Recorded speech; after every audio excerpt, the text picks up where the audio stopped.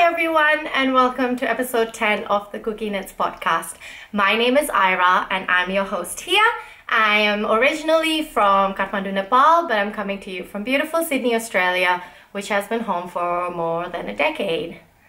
I think it's coming up to like 12 years that I've been here actually, so yeah, I'm a Sydney sider now.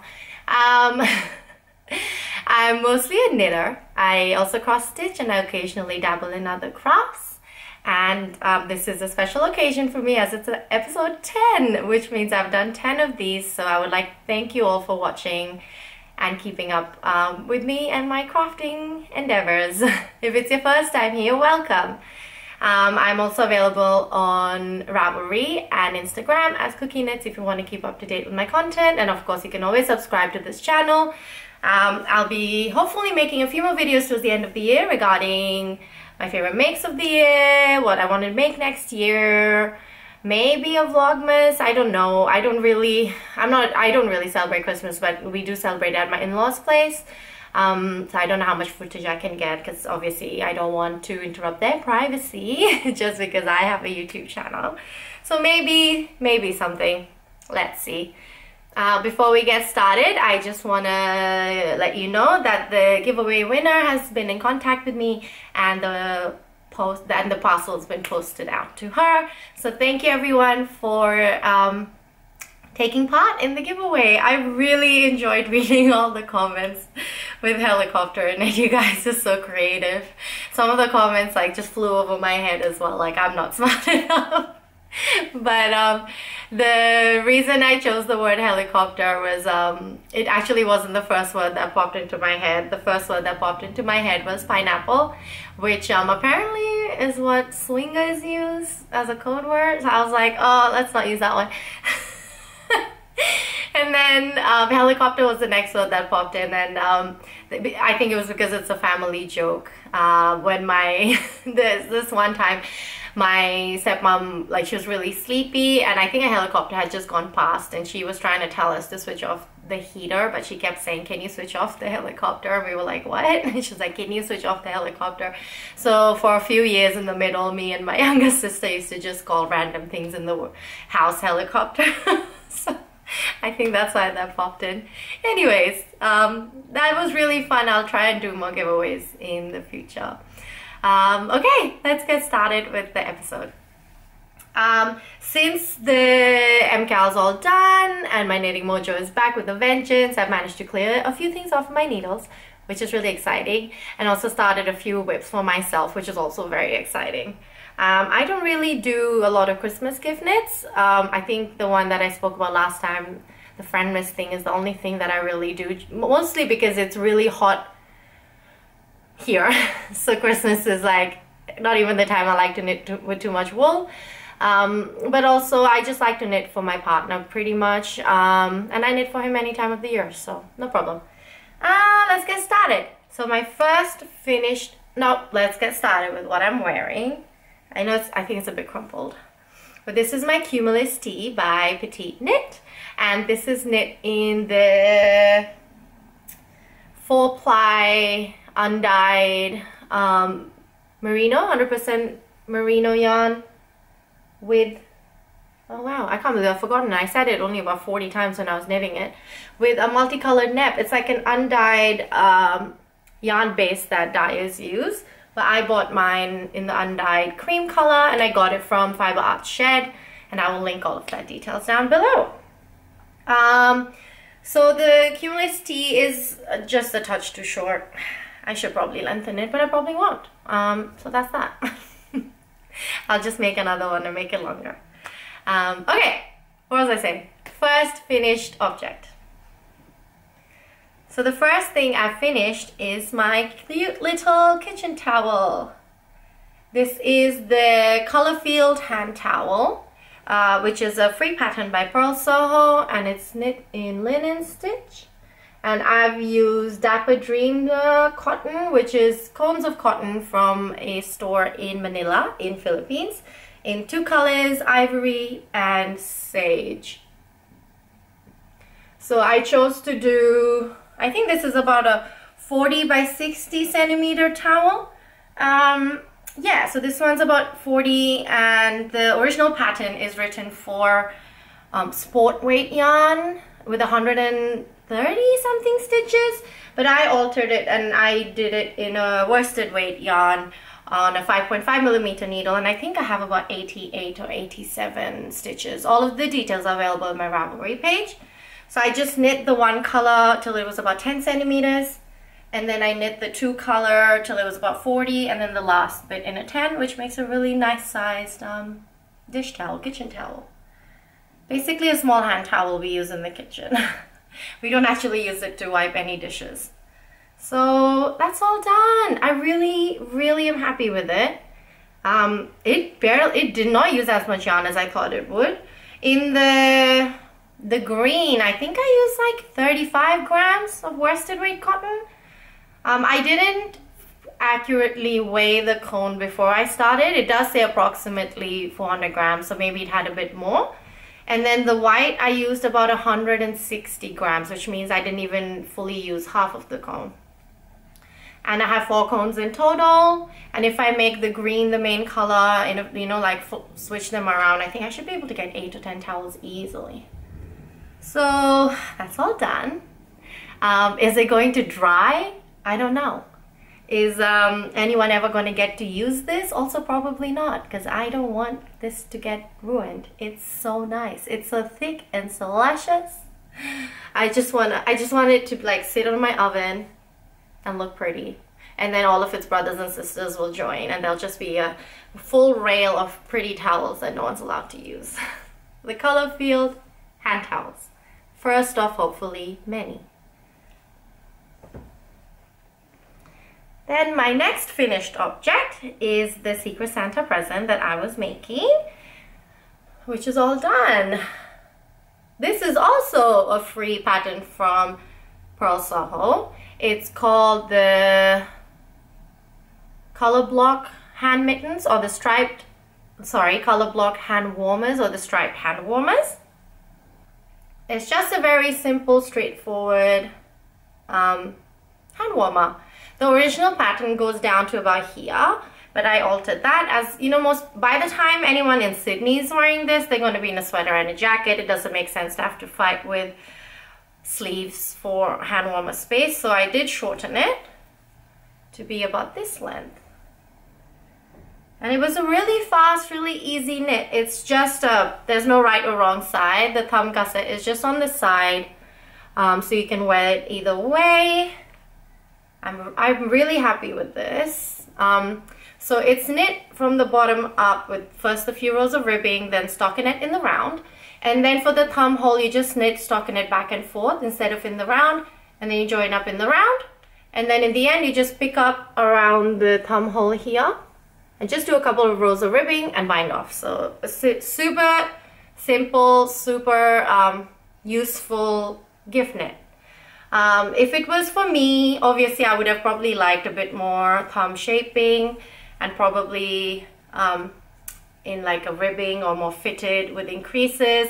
But you know, I have realized mittens and gloves, just like small sleeves and I assume socks, but I don't really knit them, is not my favorite type of knitting. So if I'm going to find a way to make it slightly easier, I will. Oh, I forgot to say what yarn I used. I used the Nundle Chaffey 4-ply in the colorway Berry, and it's 100% superwash merino. I really like the yarn. It's not like the super soft 100% merinos. It's still beautifully soft, but I like that it has a bit of body to it, which when you're knitting it's not as loose. It has a bit of structure, so I quite like the yarn. It was quite short in yardage though. I had a 50-gram ball. Well, I have 2, but I only used up 1. I still have a little bit left of the 1 actually. And I think it was about 135 meters to 50 gram, whereas usually it's more closer to like, I don't know, 180 to 2 something. So it's a nice, robust, bouncy yarn. Peekaboo. Why did I do that? Okay. And then my last finished object is the baby blanket that I've had on the needles forever. The baby is almost here and I was still knitting on it, but it's done now. So it's this size. I could have knitted longer, but I won't lie, I was over it. I'm picturing it more as like a pram cover, I guess. This is the pattern called Jack and Jill blanket, which is also a free pattern by Mariana Mel, who is the Lazy Daisy Days blog, as well as, of course, the pattern store on Ravelry. And I knit this in the Bendigo Woolen Mills 8-ply cotton in the colorway Peacock. And it's really nice and soft.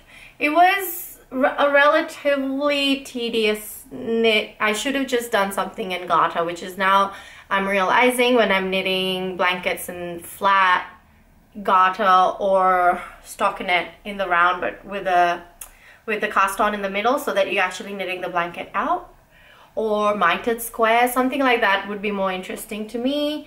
Because I really did knit on this as a, you know, train, knit groups, hanging out with people, chat, and I realized I kept making mistakes on the wrong side with the broken rib pattern, because I would keep getting the purl and the knit sequence wrong, and it's just not something that was interesting me to knit at home, where I would actually be paying attention.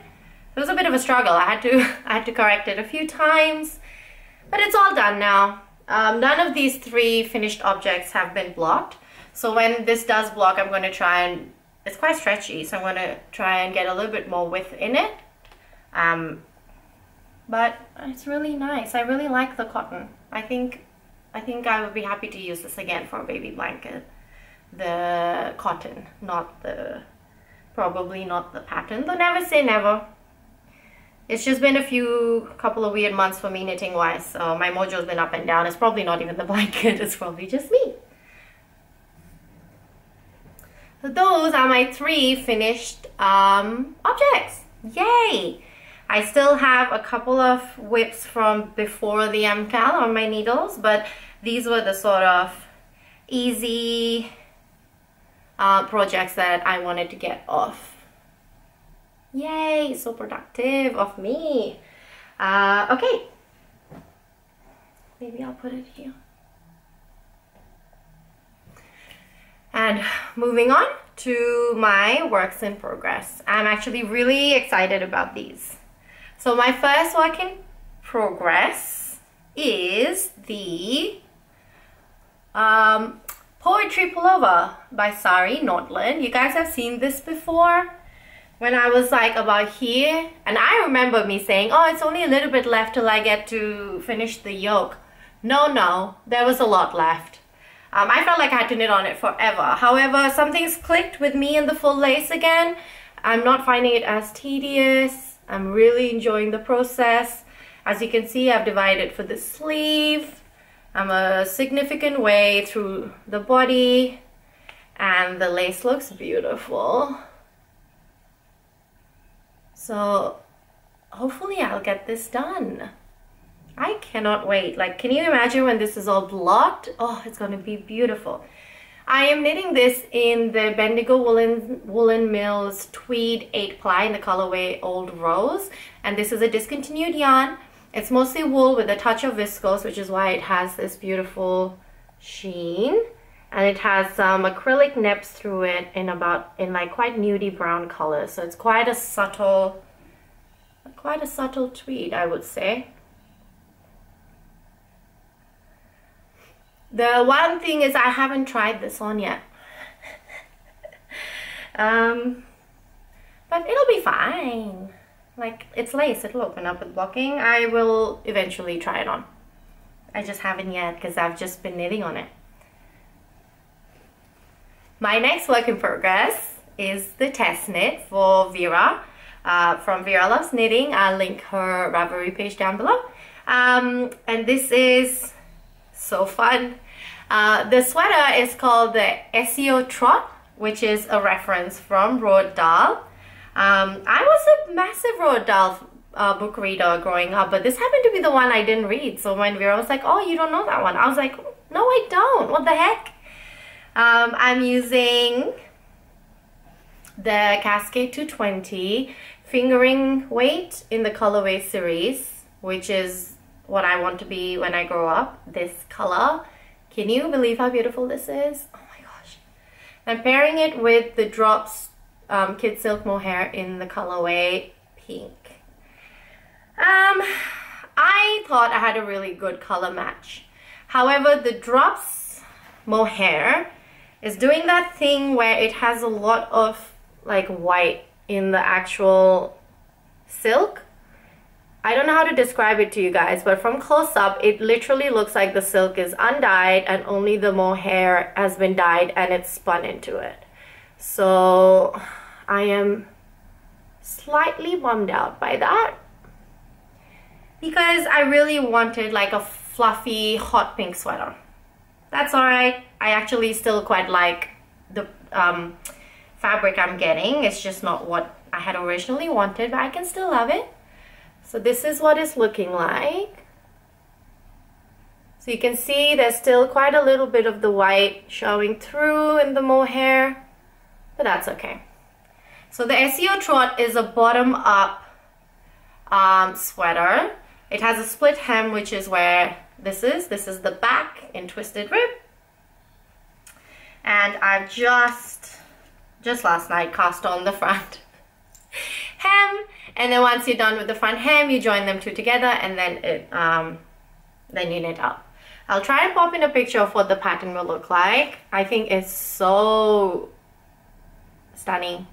I love like how Vera uses texture and like almost geometric. This like it's like a geometric, reminding me of armor in a way, the side ones, but I love it. As soon as I saw her knit, I think she knit the first version for her daughter, and I watched her knit it, and I was like, are you writing a pattern? Are you? Because please do. So, yay! I'm test knitting it. The Esio Trot.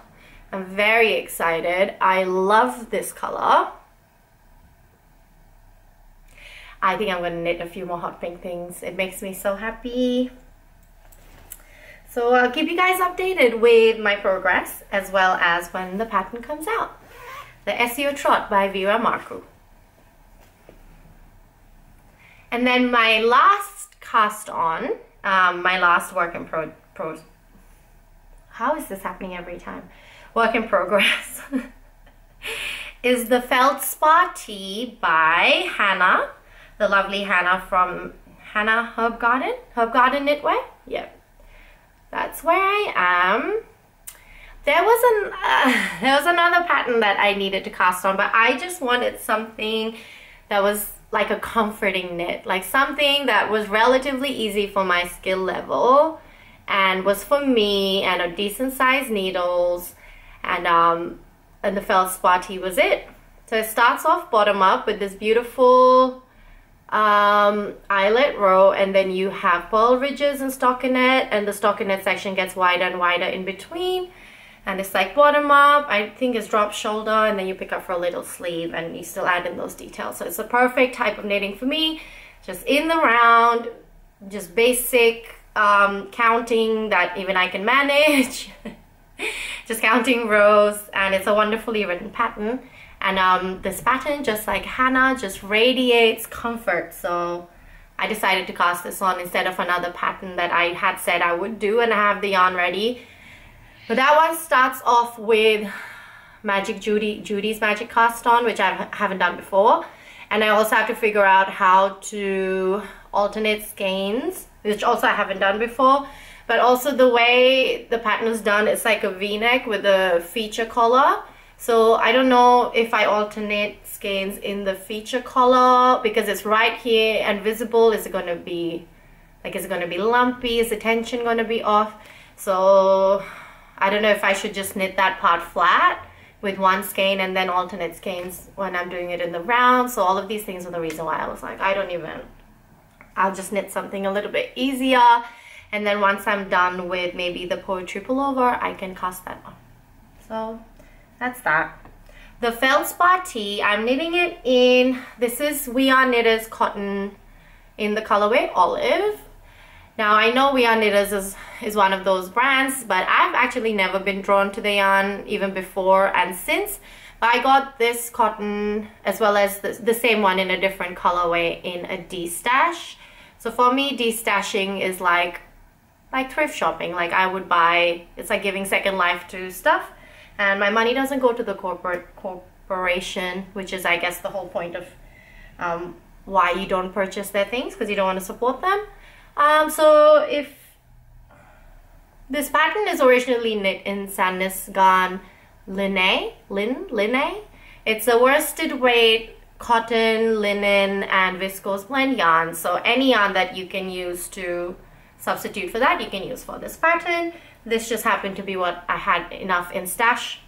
Feldspar tee. I love it so far. I only cast this on last night, so I'm really enjoying the process. And then for acquisitions, I actually don't have any. Yay! However, my advent calendar that I had ordered from Lisa from the 11:1 Windmills has arrived. And I'm being very good and not opening it up. But the theme for her advent calendar this year is cryptids, which is so exciting. Creatures of myth and folklore. Completely up my alley. Maybe I'll show you guys in a little like vlogmas type thing, but I'll show you all of the ones that I get once the advent is all done. Okay, and then coming up to, ooh, I think I sped through that today. Coming up to my, I forgot to do the question of the day the last couple of podcasts, but I'll do one today. So my question of the day is, what was it? How did I end up in Australia? I know I don't talk a lot about my personal life on here, especially my partner. He doesn't like to be on this, like an open internet forum, which is fair enough. It's not for everybody, and it's, as we know, very nerve-wracking to put yourself out there. But anyways, I grew up in Nepal. I did most of my schooling in boarding school in India, and actually while I was in boarding school in India, my parents, my dad, my stepmom, and my baby sister had moved to Australia when I was maybe just end of middle school, like year 7, year 8.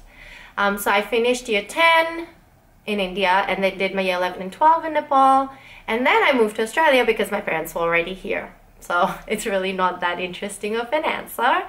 However, couple of years into, after I got here, like a couple of years into my bachelor's, my parents, like my family, decided to move back. I think they just missed, it's very different here in Australia to Nepal, the community aspect of it. Like even Kathmandu being the biggest city in Nepal, you sort of know everyone. And it's not like that in Sydney. Of course, it's a big town, and it's so weird to me how, like, I don't know any of my neighbors. Whereas back home, like, I knew my neighbors, uncles, I knew my neighbors' grandparents, my grandparents knew their grandparents. Like, everyone knows everyone. So so my parents decided to move back. They didn't quite enjoy it here, which is fine. It's not for everyone. And my parents were relatively young at the time as well, so they wanted to move back, and they did. So I'm the only one who's here from my immediate family. I have a couple of aunties and uncles and a few cousins that live in Sydney, so I'm not here by myself. But yeah, so after I finished uni, I just decided to stay on, and that's it. That's why I'm in Australia. So that's it. That's all for today. Thank you guys for watching. Have a good few weeks until I see you next time. Bye.